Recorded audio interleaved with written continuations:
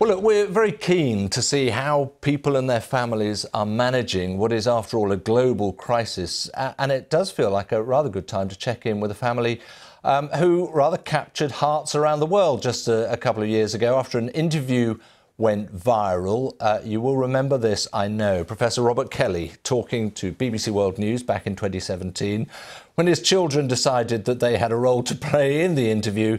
That video was watched more than 36 million times. It's going to be watched millions more. Now, I've reminded you all of it as well. But look, let's get over and join the Kelly family right now in Busan. All of them there. Robert, Marion, James, Kim, Jung-a as well. Thank you very much for joining us. Good to see you're excited about being on telly. That's not the first time. Right. Jung-a, can I just ask you, first of all, your two wonderful, lively children, how do you cope with what you can do, where you can go? At first, it's very difficult to stay in the house very long time. So we go a little bit short time in the playground, try to far away from the people, and a couple of times a week we hike the hill. This is a spring season in Korea, so we try to go see the flowers and trees, and they can shouting, scream inside the tree. So right. We attract like. Yeah, you can get out a bit, which is important, because I imagine you'd all go stir crazy if you couldn't. Robert, in terms of the country, I mean, some of the measures taken within South Korea are what I guess a lot of Westerners would see as quite extreme. I mean, people can track your every movement. How well received is that process? I think South Koreans have actually dealt with it really well. I think social compliance here has been pretty high.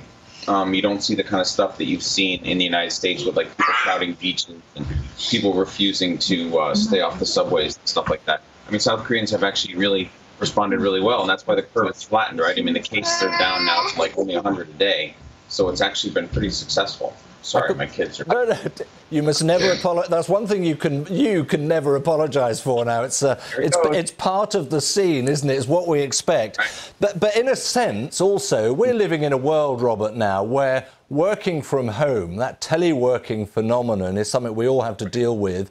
People see this. They might have laughed and loved what they saw a couple of years ago. They can empathise now. This is a new way of working, and I guess it's transformational.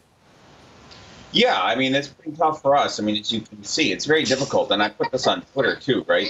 That you know, employers who have employees with kids like our age, it's going to be very, very difficult. I get maybe 2 hours of work done a day, maybe 3 with this. We're fighting with them all the time. They got nothing to do. They're climbing the walls.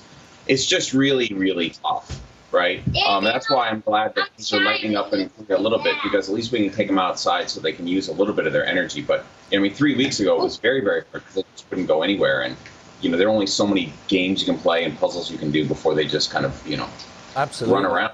Absolutely. That's actually been quite tough, as you can see. And a lot of people will share that sense of let's say, challenge that we might call it.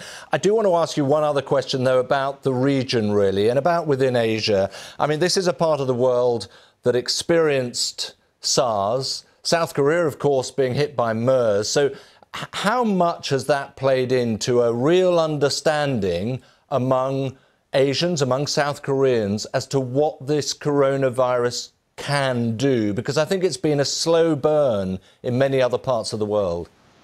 Yeah, I think that's right. I think South Korea's had some experience with this. You know, MERS, the Middle East Respiratory Syndrome, just a few years ago. I mean, a lot of the things that happen then you're seeing again, right? I mean, people washing their hands before they go into buildings and getting temperature checked and stuff like that, right? The South Korean government has an infrastructure left over from previous experiences with these sorts of outbreaks. And all that sort of kicked back in again. In fact, at the beginning, when people thought that Corona was just going to be another one of these things, that's what we all kind of expected. It would be a disruption for 2 or 3 weeks like the last one 4 or 5 years ago.